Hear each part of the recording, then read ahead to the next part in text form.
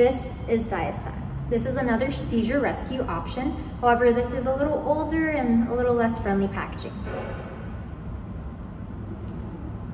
As you can see, this is a rectal product and it's one of our older options for our patients. One of the most important things to define is definitely when to use this product, and it's for seizure emergencies. So for your patient, a seizure emergency can mean a seizure greater than 3 minutes. It can mean a cluster of seizures that's greater than their norm. So let's say if they have more than 6 seizures within an hour, that's something that's personalized and something that you should define with your own patient. Now, when your patient receives this from the pharmacy, it'll come in a clear box with 2 rectal pens and also 2 jellies that are used to lubricate the tip. When it comes from the pharmacy, it's important to instruct the parents to inspect the product. The first thing to look out for is definitely the dose, so make sure that the dose matches the pharmacy label. The second thing is this green ready sign. The ready sign basically means that this has been inspected by the retail pharmacist and that it's locked and ready to go. So no matter how hard or soft your patients push, they get the right dose. And the last thing is the expiration date. These typically last anywhere from 2 to 5 years, depending on the lot number and depending on when it was manufactured, but it's good rule of thumb for your patients and their families to set reminders in their phone just to get a refill before it runs out, because it may go unused. So after those things are inspected, this product is ready to go, and it should go with your child everywhere to make sure that it can be there to help. So let's say hypothetically, your child's having a seizure that's longer than 3 minutes. It's time to use a Diastat. How do you do it? Okay, the first thing you should do is call an ambulance. You might not always have to take them away, but just so they can come, inspect your child, and make sure that everything's okay and step in if they need to. It's always a good measure to call. Then you gather your products.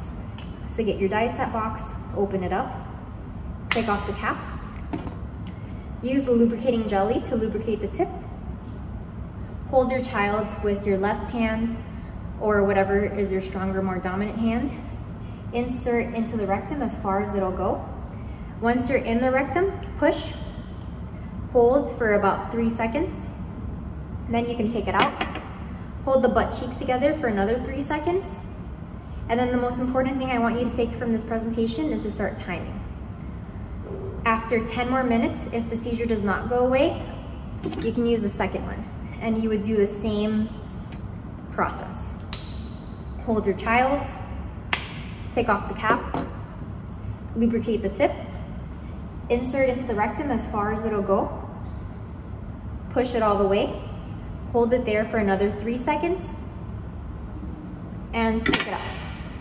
Hold the butt cheeks together for another 3 seconds, and if the seizure doesn't go away, hopefully at that point you'll have some help. So that's why it's good to call an ambulance and to have them step in if needed. Now, the side effects of this medication are similar to that of the intranasal products.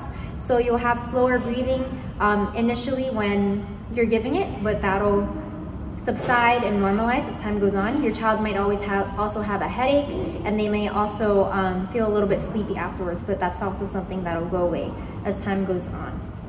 The main important thing with this product and with the other emergency products is that it goes everywhere with your child. Think of it as a lifeline. So keep it in their backpack, take it with them to school, to the park, everywhere that it's possible, and also to make sure that everyone is trained to use it.